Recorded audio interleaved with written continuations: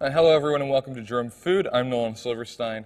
Tonight we're going to show you how to make Kabocha squash porridge, a Korean style porridge, and the first thing that we need to do is break down our Kabocha squash. So I have one whole squash right here, and what I want to do first is peel the squash. Easiest to peel the squash while it's still whole. Alright, after your squash is about 90% peeled, we're going to process this. We're going to cut it in half first. So let's find an easy way to cut. Just grab our knife. I've got a little bit of the top still here. There we go. Alright, so now we've cut our Kabocha squash in half. We need to take the seeds out. We're going to save those for later. So I'm just going to take a regular spoon and grab a small bowl for our seeds.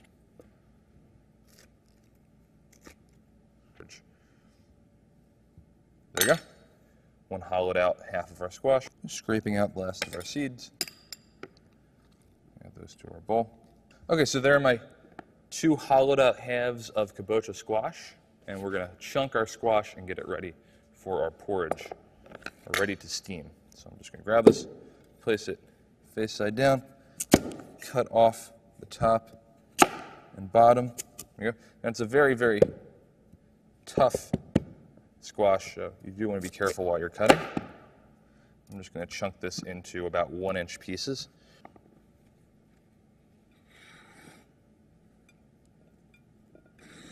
Here we have our Kabocha squash cut into 1-inch chunks and ready for tonight's Korean style porridge. All right, here we have everything you need to cook along at home. You need one Kabocha squash that has been diced into 1-inch cubes. We need brown sugar, toasted pumpkin seeds, up to 4 cups of water, and sweet rice flour, also known as glutinous rice flour. You're also going to need a large steamer and a blender. So we need to take all of our Kabocha squash and we need to add it to our large steamer pan, which we have right here. I'll take that squash, pour it in, give it a quick shake to settle, cover and steam for 25 to 30 minutes until it is very soft. So it's been about 20 minutes on our steamed Kabocha. Now part of making this soup though is we want to over steam the squash. So I'm going to give this 5 more minutes. Alright, now that our squash is properly steamed and mushy, it is time to blend. Our squash is nice and loose. I'm going to get all of my squash out of our steamer and into our blender. Your squash should have the consistency of soft sweet potato at this point. The squash is very hot, so be careful. I'm going to place the lid on the blender. I'm going to first start by pureeing the squash, just lightly. I'm already noticing that the squash is too thick to just puree by itself, so we're going to add about 1 cup of water to start. There you go, about 1 cup of water in there. We're looking for a relatively light texture on the squash, sort of like a soup. You notice it's still too thick. Now it's like a pudding. I want a soup, so add another cup of water. Once again, cover and blend. Now we're getting to more of a texture of a puree, but not quite. Okay, we're going to add another cup of water. So we're adding almost an entire quart of water. There is our Kabocha squash puree ready to be cooked into our soup. So I'm going to grab a large saucepan right here, pour all of our Kabocha squash puree into the saucepan. I'm going to add 3 tablespoons of brown sugar. We need 1.5 tablespoons of rice flour. I'm going to do this in half tablespoons, that way I don't have to get anything extra dirty. 1, 2, 3. There we go. 1.5 tablespoons of rice flour. This rice flour is a very, very strong thickening agent. We're going to add this and cook it for about 5 to 10 more minutes, and that will thicken.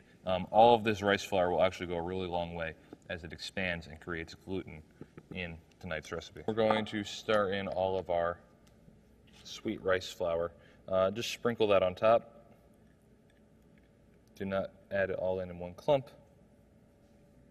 There we go. Turn that on to a medium-high heat. Stir and cook for 5 to 10 minutes. And stir your soup occasionally. Something that you may find dissimilar in this, if you've ever had congee or porridge, this does not have rice grains in it. This kind of porridge is simply squash based, so there is no added texture of rice. This should feed several people. It's good as a side dish with roasted meats or on its own as the main course of the meal. Now this is also going to need some salt. Traditionally, when you serve juke, it is undersalted. It is almost always not salty enough when you get it in a restaurant or when someone serves it to you. That is because everyone has their own salt preference. It's better to undersalt a dish before you give it to someone than to oversalt a dish. You can't go back from too much salt. So we are not going to salt our juke at all. No salt in the porridge, and that is so that whoever eats the porridge can add salt themselves. Be sure to serve this with salt and encourage your guests or the people eating with you to not be bashful about salting their own food. So here we have our Korean-style porridge. And we're going to top this with some toasted squash seeds.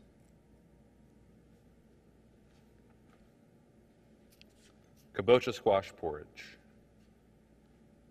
Thank you for watching DromeFood. You're watching Dromebox.com.